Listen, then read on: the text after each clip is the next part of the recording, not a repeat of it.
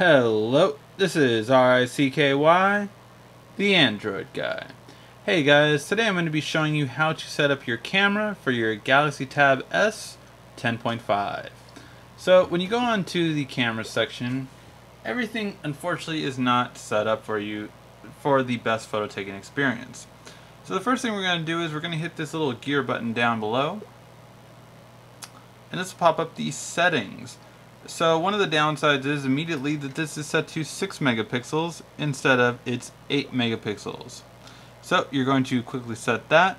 You're going to turn video stabilization off. Now why would you do that? Well, I would advise you dragging it and bringing it over here to this side.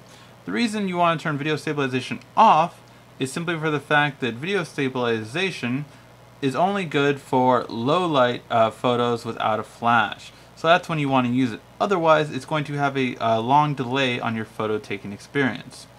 Now, the other thing you're going to want to do is turn face detection on and turn video stabilization on. If you scroll up down below, you will see another option that you might want to take a look at, and that is voice control. I, for one, always have voice control on. I find it to be a very useful feature. Now, as you saw with the picture stabilization, I dragged it over and moved it over here. So any of these other features that you tend to use a lot, you can do the same for this, such as video recording or even recording mode if you like to do fast motion or other types of modes. I, for one, like to bring the effects in and bring that to the side. As you notice, though, you can only do 3, so you'll only be able to have 3 over there.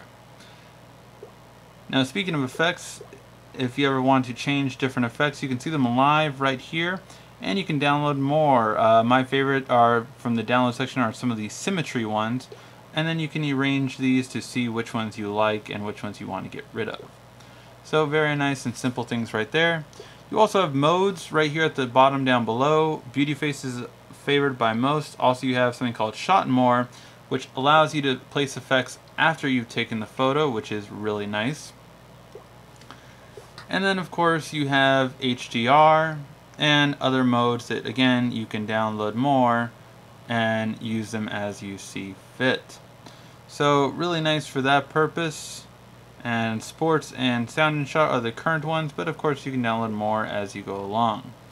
Alright guys, hopefully you did like this video. If you did, please leave a like, thumbs up down below.